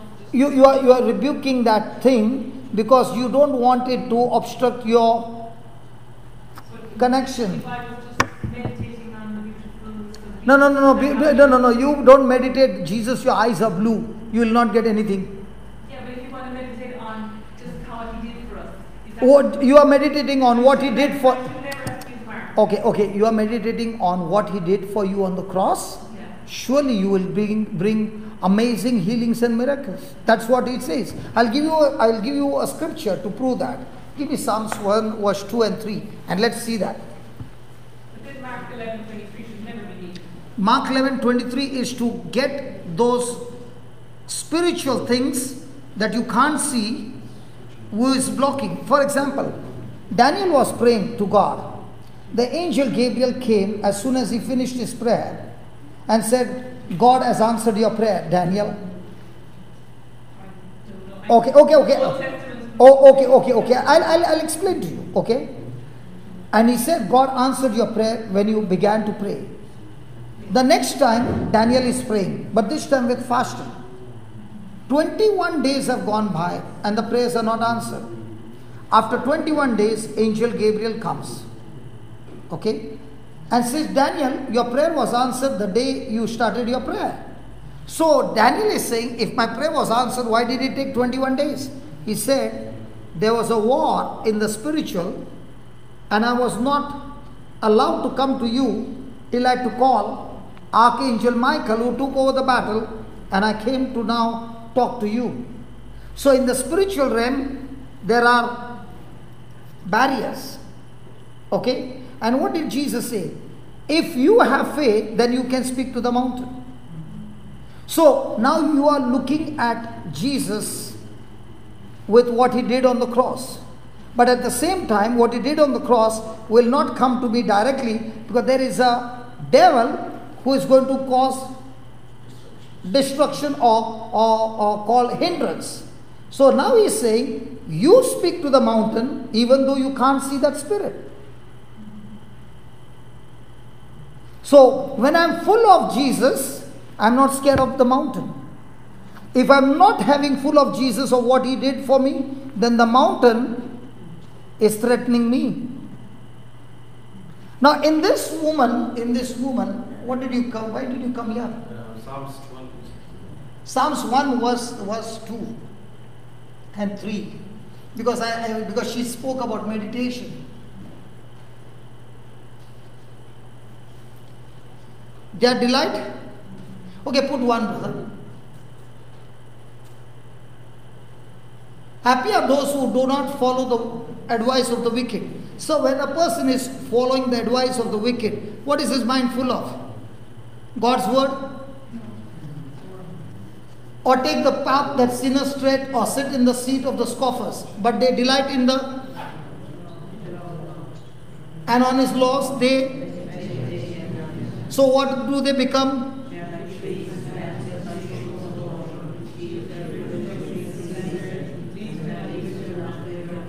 So what was that woman doing for 12 years? What was she doing? Verse number 2? For 12 years? No. When she heard about Jesus, what was she doing? Verse number 2. Even when she saw the crowd, was she continuing with verse number 2? So 3 came as a result.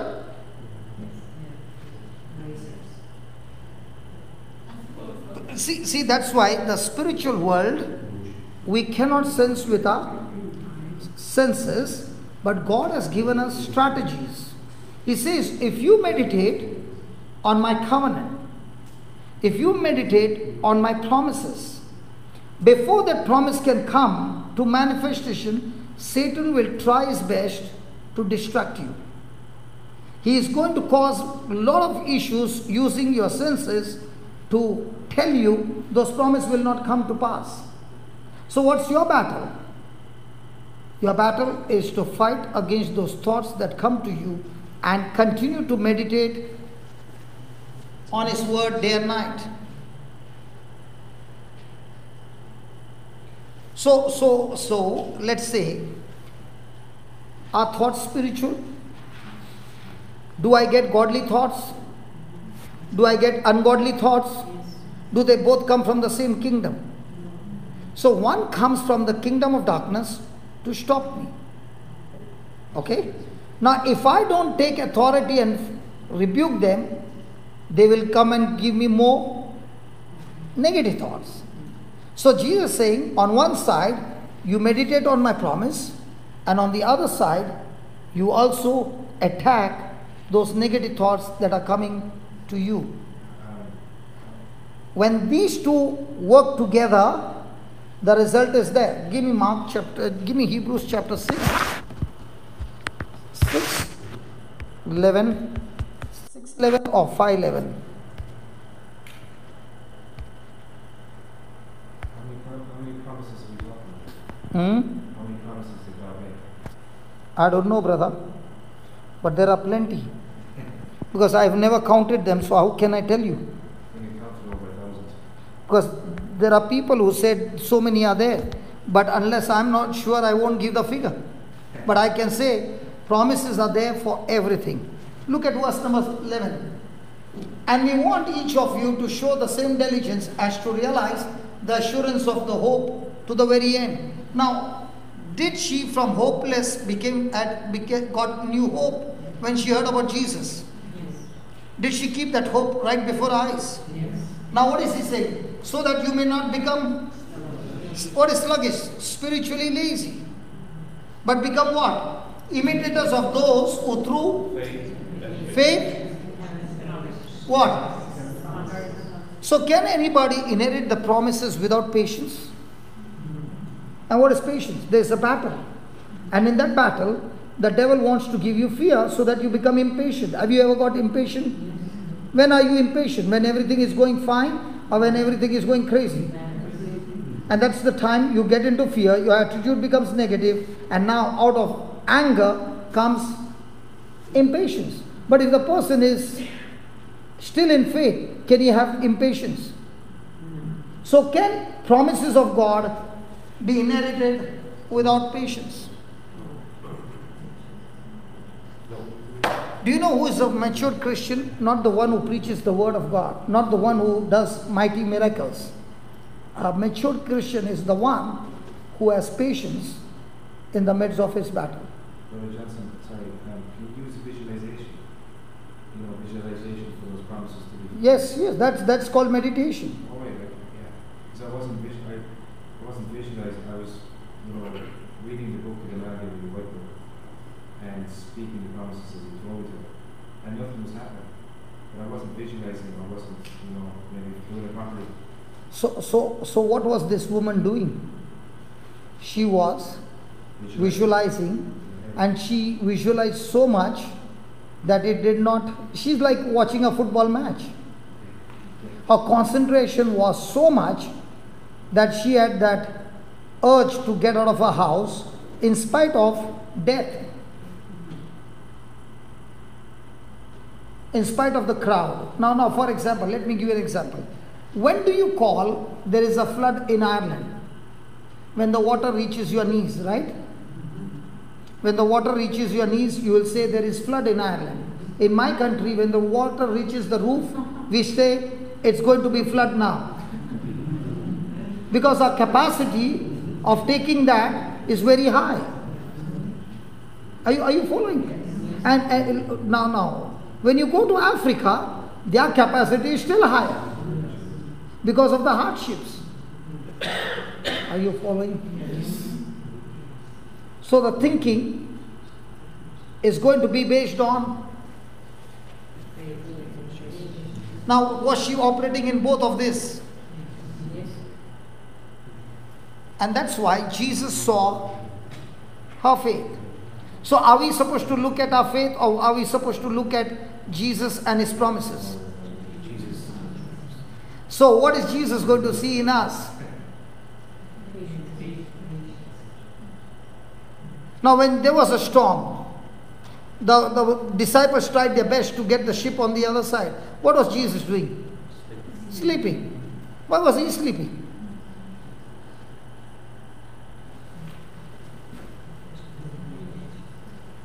Because he knew one thing, that his Father is taking care of him. But when the disciples woke him up, what did they say? They were so much filled with fear that they accused him by saying, "You don't even care for us. We are all going to die." Did Jesus argue with them?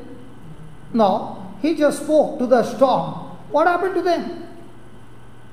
They were amazed with what he did. And what did he say to them? Where's your faith? Hadn't I taught you the whole day about the sower and the seed? Hadn't I told you this is how it works? Did you not have to say to the storm, be still? Because this power is given to every one of us. Are you following? So am I full of Jesus? So to become full of Jesus, am I using emotions or am I using this GPS? The Word of God. So now, can I face battles in life? Yes. Now, have I got somebody stronger than the battles coming against me? Will I get the victory? Are the promises to be earned or inherited? What are we trying to do? Because we are saying, I must say the scriptures 1,000 times. You are trying to earn it. I'm not saying the scripture 1,000 times. I'm saying the scripture 1,000 times because I love him and I say, thank you, Lord. But I'm not saying 1,000 times thank you so that I can get the promise done. You're wrong. Are you understanding? I am saying that because I'm in love with him and I'm saying, Lord, I love you so much and I thank you. I thank you. I thank you, Lord, for by your wounds I'm healed. I thank you, Lord. I thank you. But now I'm saying I have to do 1,000 times because if I don't do, I'll not get my healing. That's not faith. That's not called grace. That's not full of Jesus. That's full of your works. See, it's a thin line. And when you understand that, at once the person gets healed. Okay, is there anybody who has got a problem in the hip?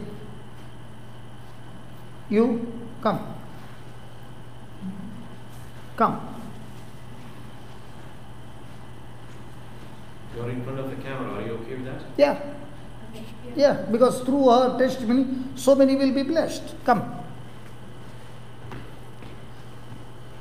What's happened to your hip? I don't know.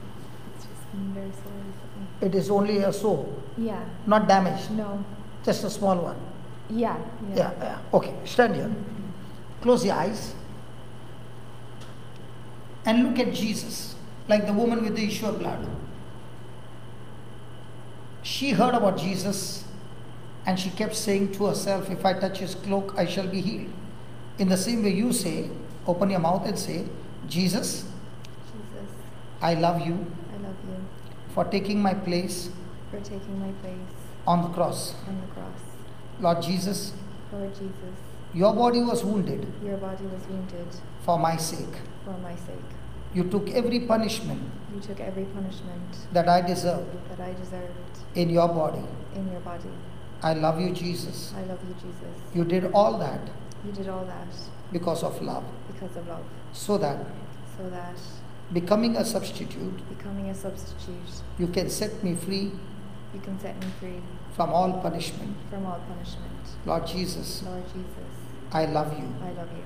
I love you, Jesus. I love you, Jesus. Thank you, Jesus, Thank you, Jesus, for taking my for place. taking my place. I can see your body I can see your body totally wounded, totally wounded, especially especially all your bones. all your bones. They are all out of joint. They're all out of joint. I can imagine, I can imagine, but cannot comprehend but cannot comprehend the intensity of pain the intensity of pain that you went through that you went through because of love. because of love. Oh Lord Jesus, Oh Lord Jesus, I love you. I love you. I thank you. I thank you. I thank you. I thank you. I thank you. I thank you. I praise you. I praise you. Amen. Amen. Where's the pain now? Check. Move. Did we ask for healing? Yeah. We asked for healing, or we just said how painful it was for him? Yeah. Yeah. You never asked Jesus, heal me. No. Did you say, Jesus, heal me? No. You only said, Jesus, I cannot comprehend the pain you went through. Now, for that moment of 2 minutes, Were you full of Jesus? Yeah. Or you were full of your healing? Oh, Jesus. It went. Next. Who wants next? Come quickly. We have to go to the next place. Oh, it's a break or it's a time out? Oh, just one more person. Come on, one person, please. Somebody, one person. Come. The same formula. No asking for healing, okay? Yeah. Sorry. Okay. Close your eyes again. And say, Lord Jesus. Lord Jesus, I love you. I love you. The Bible says. Sorry? The Bible says. The Bible says, As you carried the cross. as you carried the cross, You fell on your knee. you fell on your knee, And your knees were bleeding. and your knees were bleeding. With my eyes of faith, My eyes of faith, I see your whole body I see your whole body wounded. wounded. Your knees Your knees wounded wounded as it hit the ground as it hit the ground with stones. with stones. Oh Lord Jesus, O Lord Jesus, all your bones all your bones were out of joint. were out of joint. There's so much of pain There's so much pain you went through you went through because of my sins, because of my sins, to heal me, to heal me, to save me. to save me. Lord Jesus, Lord Jesus, I love you. I love you. I thank you. I thank you.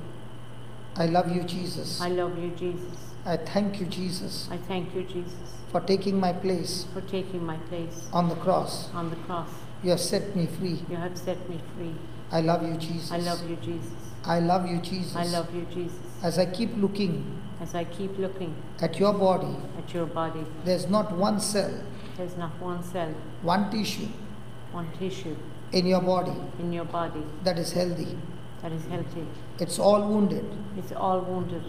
And all this And all this because of our sins. because of our sins. And in spite of all this, And in spite of all this, you still continue to say you still continue to say that you love me. that you love me. I love you, Jesus. I love you, Jesus. Amen. Amen. Now move your knees up and down. Move it. Is the pain there now? Thank you. Is the pain there? A little bit. Little bit. Okay, close your eyes. And don't say for the healing. Keep saying, Jesus, I love you. Jesus, I love you. Thank you for becoming a substitute for me. Thank you for becoming a substitute for me. Lord Jesus, Lord Jesus, your body was wounded your body was wounded only because of love. only because of love. I love you, Jesus. I love you, Jesus. You love me, Jesus. You love me, Jesus. And I love you, Jesus. And I love you, Jesus. You love me, Jesus. You love me, Jesus. And I love you, Jesus. And I love you, Jesus. You love me, Jesus. You love me, Jesus. And I love you, And I love Jesus. you, Jesus. That pain that you went through That pain that you went through when you fell on your when knees, you fell on your knees, I can see you with my eyes of faith. I can see with my eyes of faith The impact the impact when you fell on your when knees you fell on your knees on that dusty, stony road. on that dusty, stony road. I cannot comprehend I cannot comprehend the love that you have for me. the love that you have for me. I love you, Jesus. I love you, Jesus. Amen. Amen. Now check. Yeah, it's a bit better. Yeah? Yeah. Did you ask for healing? I didn't say. How many years? Sorry. Oh, just only a few weeks. I hope. Few weeks. Yeah, few weeks. But did it go? Yeah, Yeah. it's better. Yeah. So did we ask for healing? Oh, we did. No, we only We spoke just about spoke about his his pain love, and his sacrifice. pain and sacrifice. So were you full of Jesus now? Yes. Yes. Yes. So when you're full of Jesus, did Jesus see the full of him in you? Yes. So did he see your faith? Yes. So what are you full of? Jesus. Jesus. His faith. So when he sees you full of Jesus, your body gets healed. Thank you very much. Is that okay? Yes. The cap?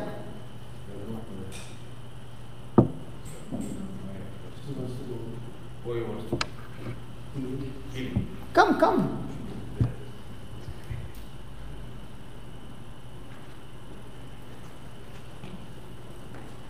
That's what I'm calling people for. Come. Yeah, tell me. Can you come this side? Yeah. Yeah. Where do I start? What do I need healing from? Healing from asthma, Okay. hay fever, Okay. psoriasis, pains, aches, sinfulness, caught up in all my sins.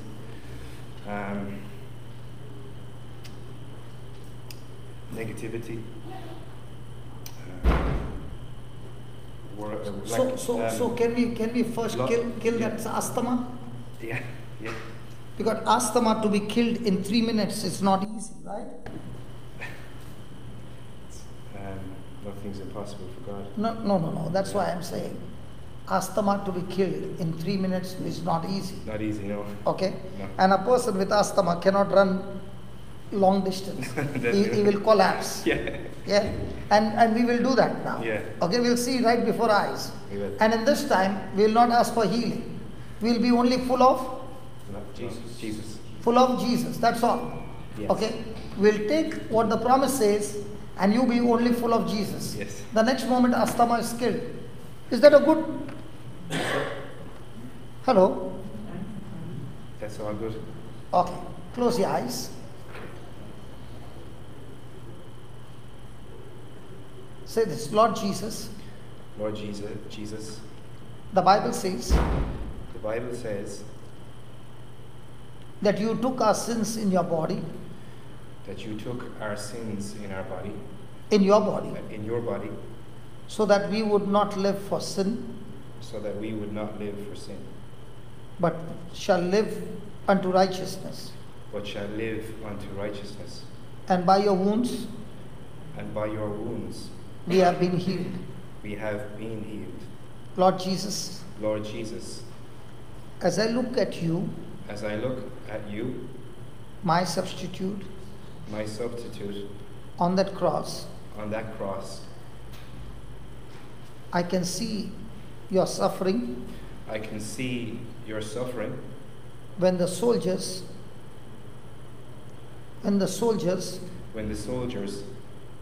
kicked you into your chest,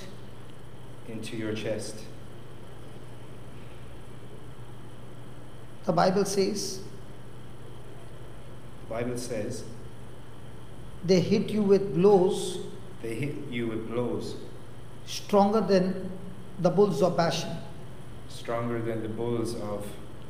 Bashan. And yet you took all those blows only for me. Lord Jesus, your lungs were totally damaged. And on the cross, when you were hanging, crucified, you were finding it so difficult to breathe. Every breath that you breathed was full of pain. And all this you did only for my sake. I love you, Jesus. I thank you, Jesus. Your whole breathing tract was totally damaged. And you went through breathlessness for my sake. I thank you, Lord Jesus. Through that damage, lungs, my lungs are completely healed. Amen. Now can you run 3 rounds over here? Run. Okay. And keep saying thank you, Jesus. Keep running.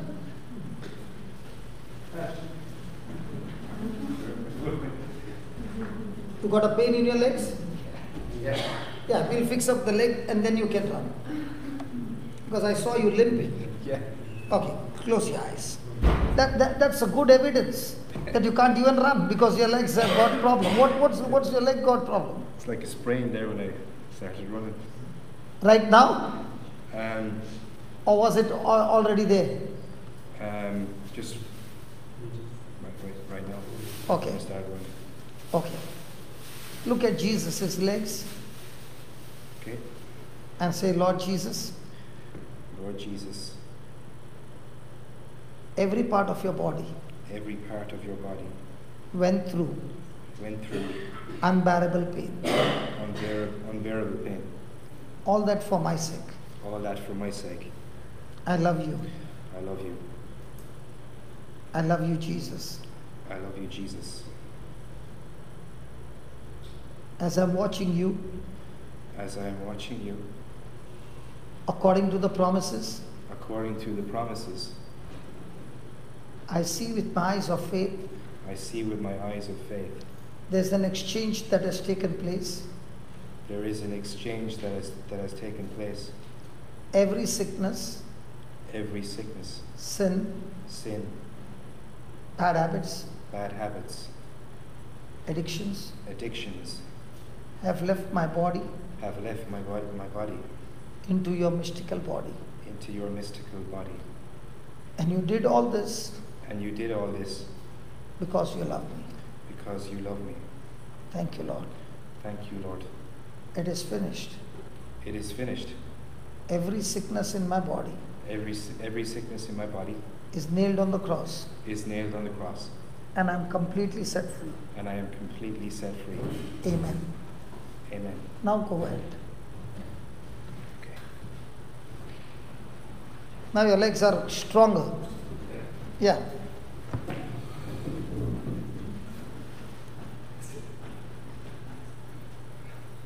I feel good. Any breathlessness? No, nothing. You'll never suffer from asthma. Because I score 99% when it comes to asthma. Yeah. There are certain scoring Yeah. in my life. So when you said asthma, I said I can kill it all the time. It's good. Yeah, I feel better. I would get breathlessness, a lot. I used to get breathlessness a lot. Yeah, but now you wouldn't No. get breathlessness. No. And what did you say? Hay? What is that? Hay? Hay fever. Allergy. What is that? Dust allergy. Pollen. Okay, after the break, we'll go into the grass. Take some grass, apply it in your nose. Okay. That grass also can give you allergy? In the summertime. Summertime, Only summertime? Runny nose, wheezy, chesty. All that is gone, brother. Yeah. Father, we thank you, we praise you for teaching us, O Lord, that there is hope in Jesus. There is a future in Jesus. You got plans and purposes in our life. Even this brother who had so much of sicknesses in his body, as they are killed and healed, and he's healed from all those sicknesses, he has found a new purpose, O Lord, that he can do the same by sharing his testimony to others and bringing them into faith. Lord, every negative work of the devil, we can turn it around for glory and use that same negative thing to destroy the kingdom of darkness. When we look to you, the pioneer and the finisher of our faith. Thank you, Lord, for all these wonderful things that you did and you continue to do and you continue to teach us. Thank you. In Jesus' name, amen. So when we come back, we'll continue. Praise God. Are we coming back? Yeah, small session. Small session. Yeah. Just listen. You mentioned that Mara, somebody Yeah. mentioned that Mara, that you were there. So could you tell us what time and where? Every Saturday.